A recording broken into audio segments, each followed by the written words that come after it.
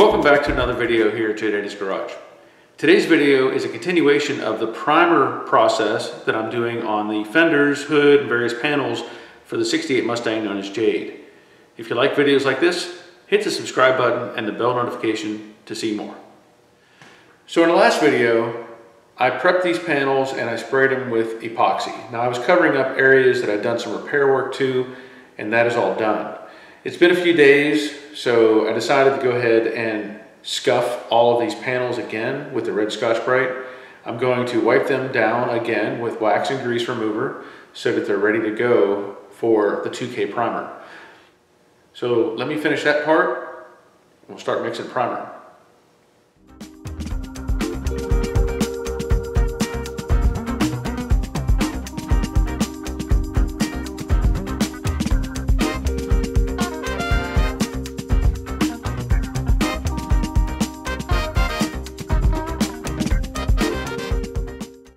All right, everything is wiped down, ready to go. I just need to mix up the primer and get ready to spray it on. Looking forward to seeing these in primer gray instead of black at this point.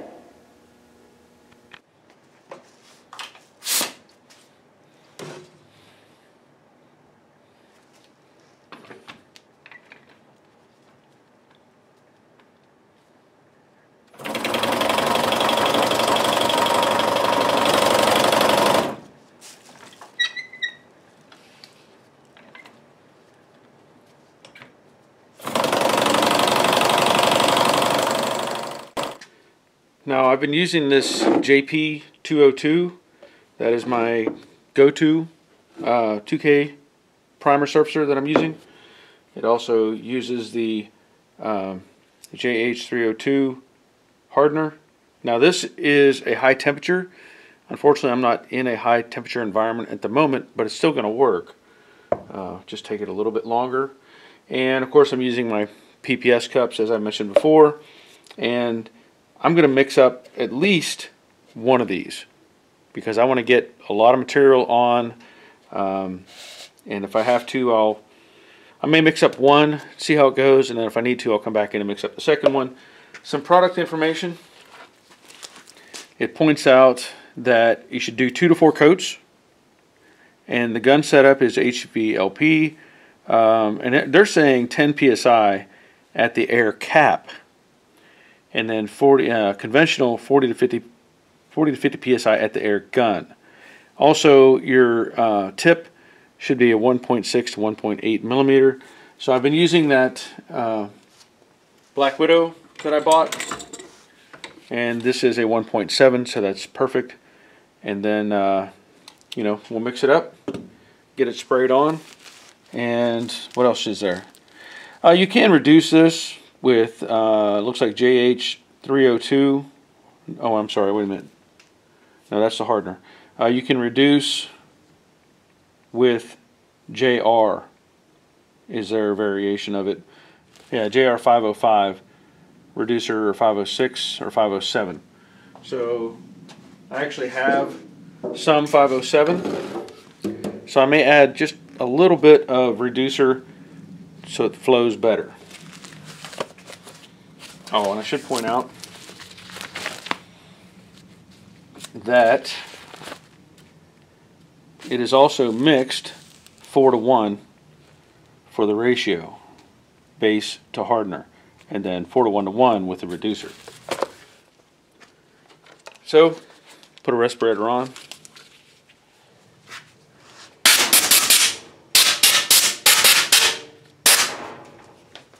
Here's one thing that I find a little, I don't know, difficult with these cups. It says 4 to 1 to 1, right? So here is your first indicator for 4 to 1 to 1. If you do that, that leaves this much space in the cup that you're not using. So what I try to do, if I look at it from the 6 on the cup to the 12, well, if I do 4 to 1, then the math says, you know, it's 12 to what, 15, because that would be 3. Yeah, so that would be about 15. So if I come up and I just do some some math variations, right?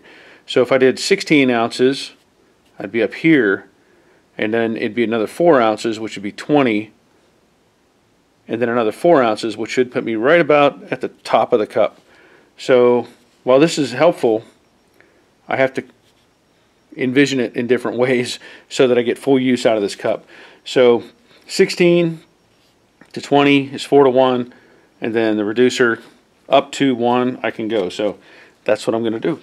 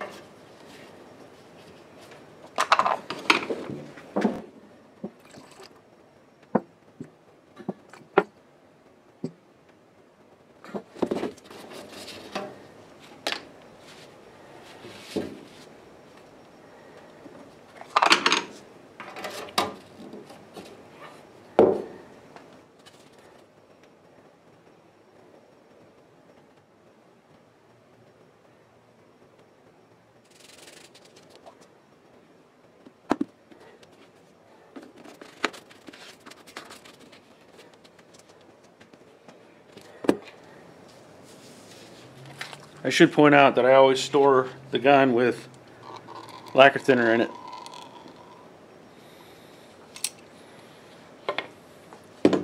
Mask.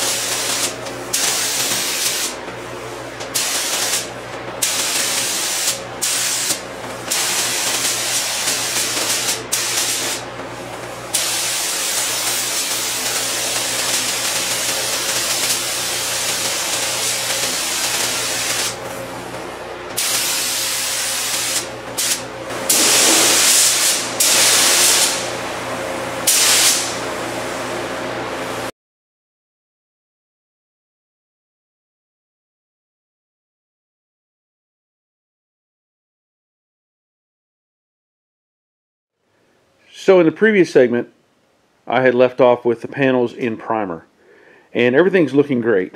I do have some issues that I'll have to deal with. I feel like those are relatively minor, but things are smooth, you know. I do have to work on this rock guard. I did find there's some pinholes. I don't know if you can see those or not. That's just going to take a little filler before the next round of primer.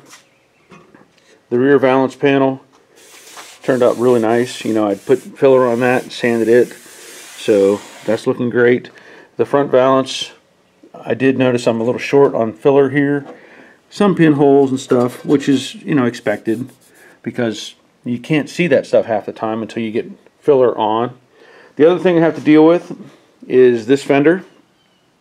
As I was looking it over, and I've talked about this before, you know, I have these holes for the emblems and these holes which are oversized. I don't know why they made those so big. You know, somebody modified it, obviously.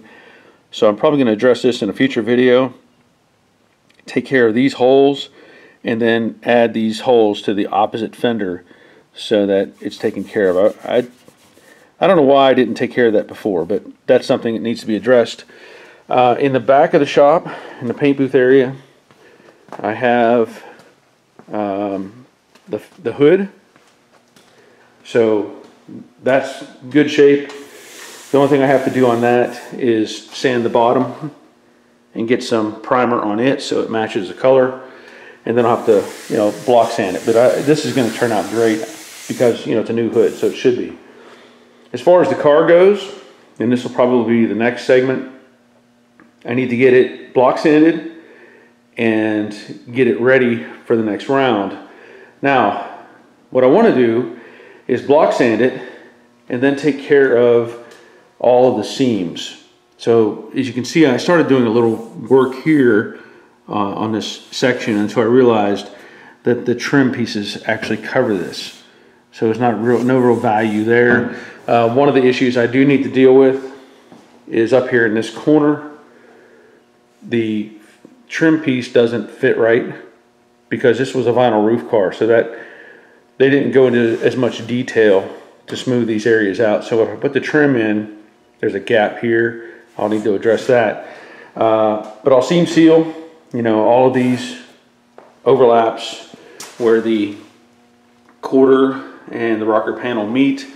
Also, any areas of overlap like here at the quarter, you know, these seams right here, everything's going to get a coat of seam seal or seam sealer put on it, and that'll make it look much better.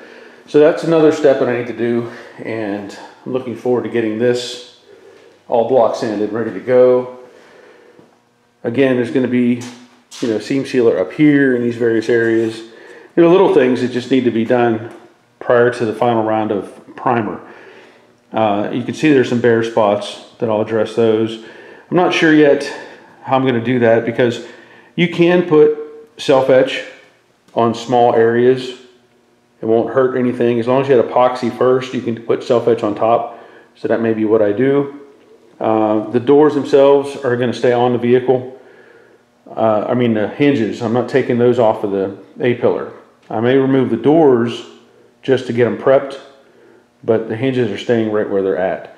So at this point, what I want to do is do some block sanding, and I may work on, you know, get the hood taken care of, and then the valance panels. So anyway, just giving you a heads up on this next segment, and we'll go on from there.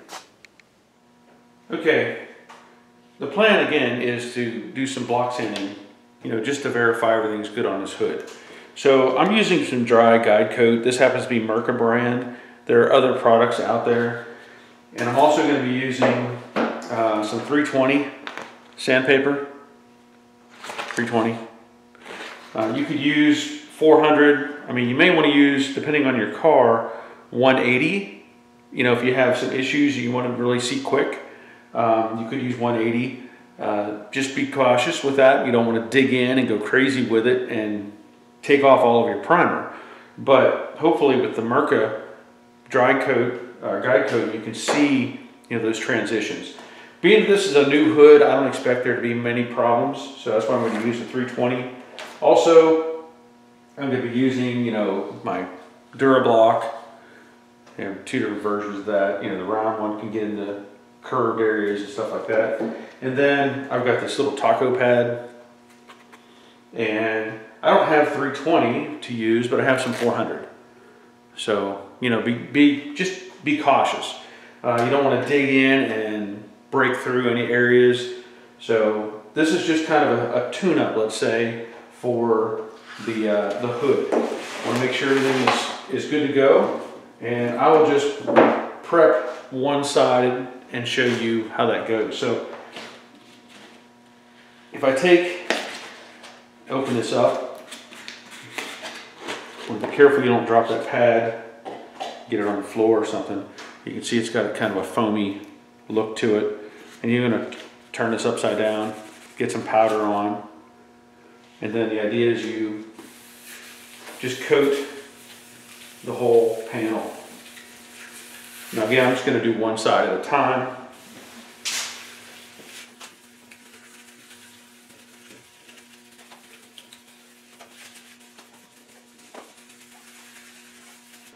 And I'll point out, I've had this particular pad for quite some time. So the streaking that you're seeing is because it may have curled up a little bit on the edges. You know, a new one's not going to do that. I'm going to try to press down and see if that changes anything. So there, it did help to press that down.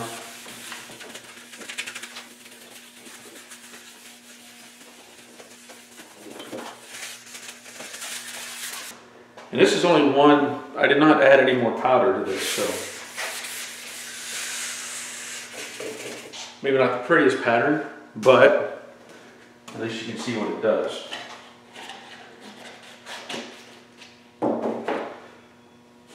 Now I would recommend, I'm not going to put it on just yet, I would recommend wearing a mask, you know, because you don't want to breathe this stuff. So I'm going to get a mask on and then I'm going to start working this down. So a couple other things, I'll point this out. This 3M mask that I'm using, these are old paint filters, right? So I'm not worried about them stopping chemical fumes or vapors. I'm more worried about them just stopping dust.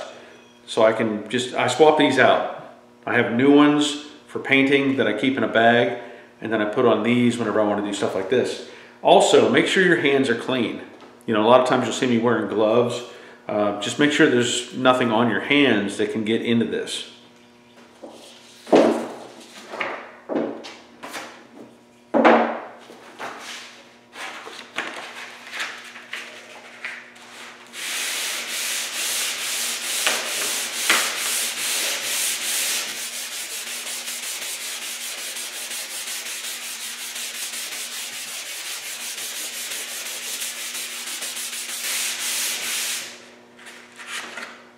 Also point out, I'm not digging into this. I'm being very gentle, just letting the paper do the work.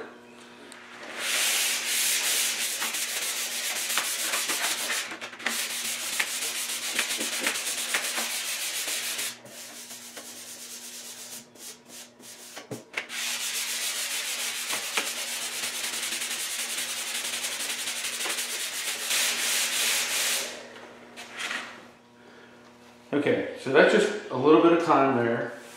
I'm going to wipe this off. And what I want to show you is what you're, kind of aiming for. So let me show you a close-up. Hopefully this is going to show up, but I don't know if you can see, here's your texture. And you can see little, let's say, if you were to look at it like, bumpy skin or something, you can see different colors. And as you come over here, that's all smooth. That's what you want to see. So there you can see more of the, texture, So I'm going to go over this panel, and you can, there's a little, right there's a flaw that is showing up.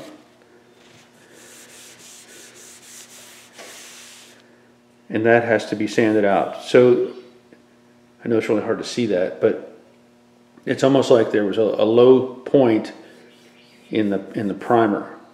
So I'll have to address that.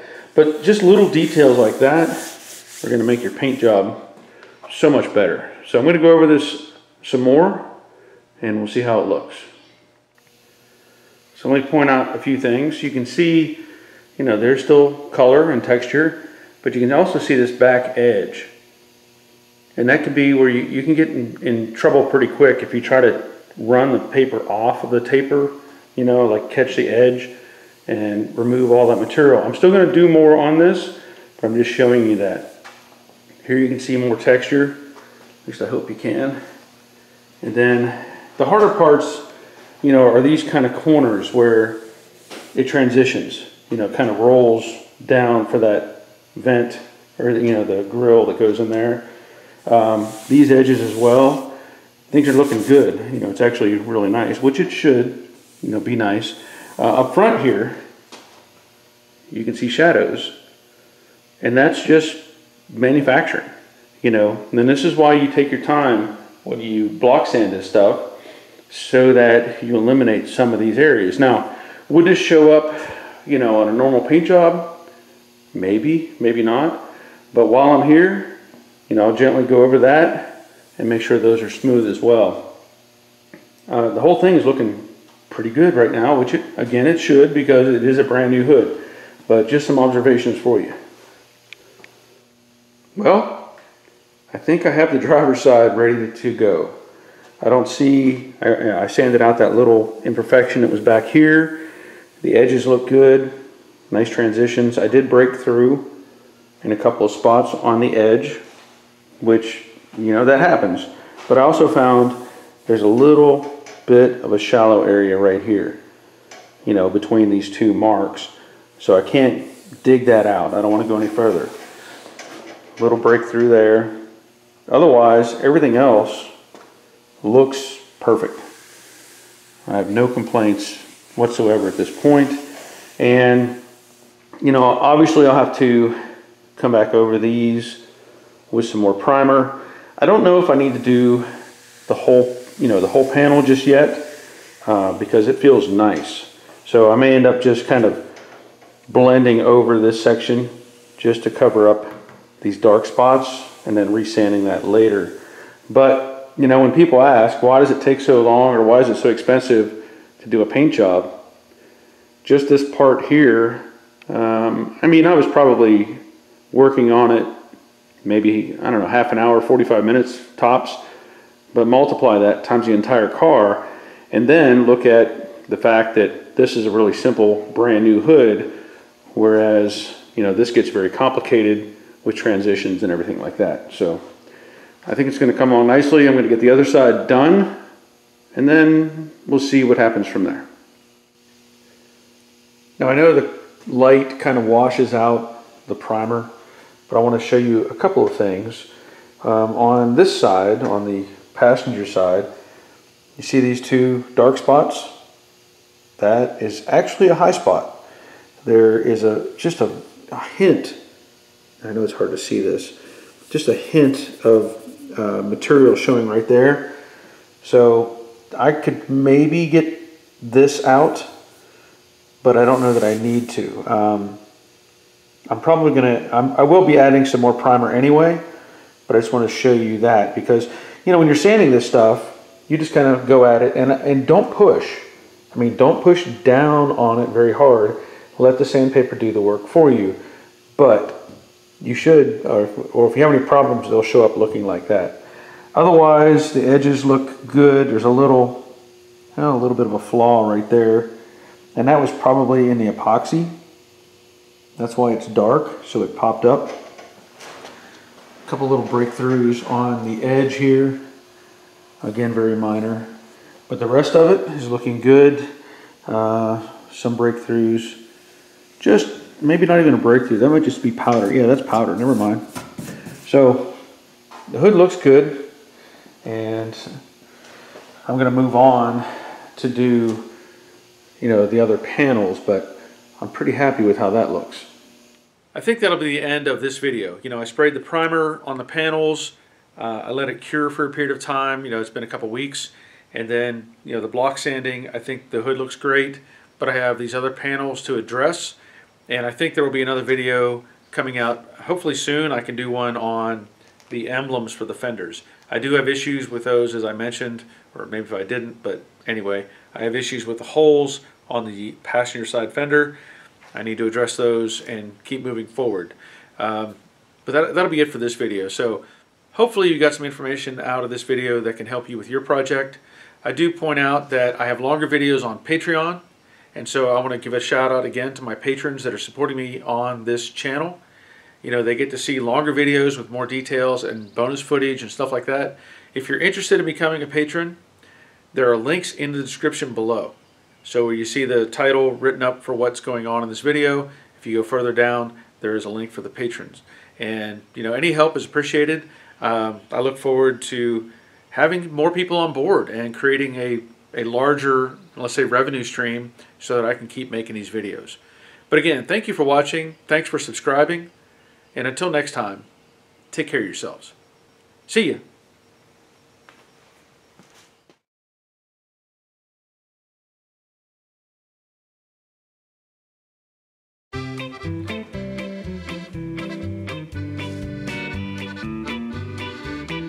Hey gang, welcome back to Jade's Garage.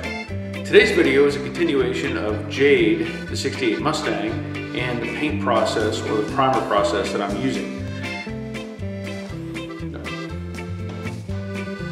Alright, so in the last video, when I get to that point, so let me finish that and then we'll start mixing. Did I get the first part?